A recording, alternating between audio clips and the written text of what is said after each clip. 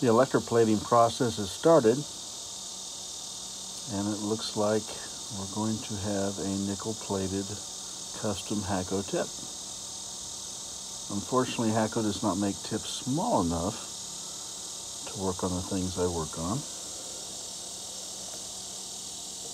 Those little bumps there are just marks in the glass. They have nothing to do with the tip. You can see if I rotate that around, they're just marks in the glass. Just happened to be luck of the draw where they ended up. But I'm running at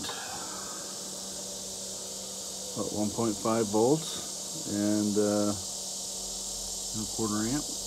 Considering this is not a lot of surface area, that looks to be pretty effective right there.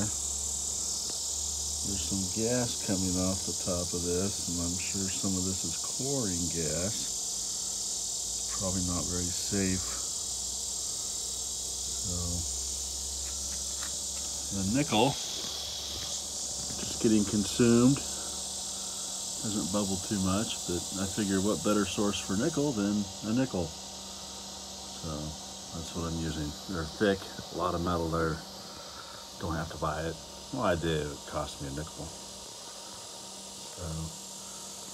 So there's the beginning of this plating process. I'm gonna let this go and come back and see how it's doing.